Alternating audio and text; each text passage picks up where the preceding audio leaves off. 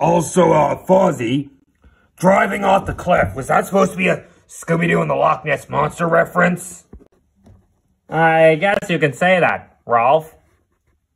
I mean, it kind of was like Scooby-Doo and the Loch Ness Monster when Fred drove the mystery machine into the lake nest, was it? Fozzie, in Scotland they call a lake a loch. Yeah. You know what?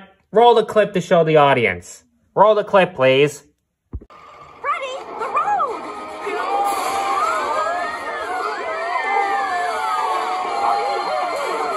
Instant replay. Freddy, the road!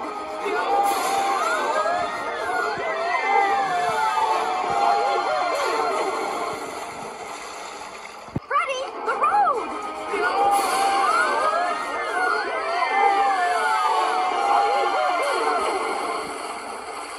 Freddy, the road!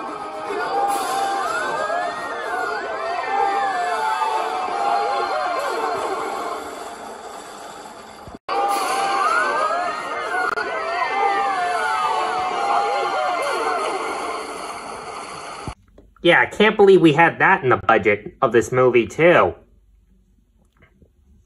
That was even bigger than the cliff jump we did in our first movie last year in August. That was way before Gary, Mary, and Summer were around. And they weren't around that time.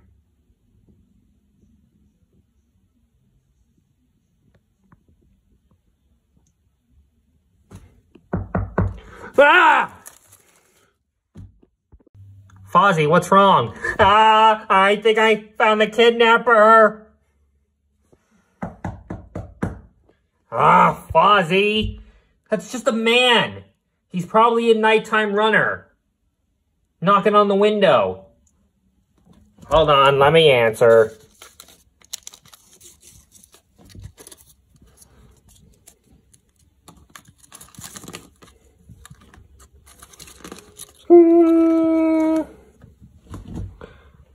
Evening, sir.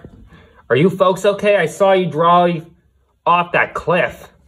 Yeah, we're fine, sir. Someone wasn't paying attention at driving.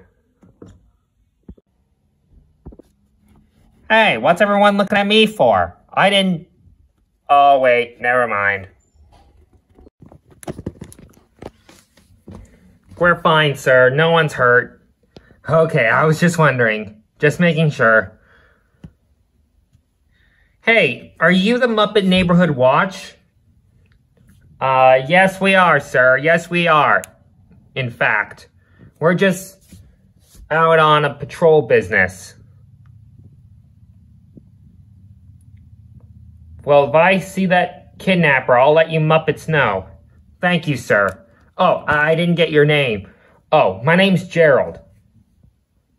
Gerald Nelson. Well, thanks, Gerald Nelson. Well, we'll let you know if we need anything. Okay, drive safely, Muppets. Thanks, Gerald. This time I'll drive, Fozzie. All right, everyone, seatbelts. Have a good night, Gerald. You too, Muppets. Fozzie, I can't believe you drove off that cliff still. Sorry. Well, I better get home too. It's getting late.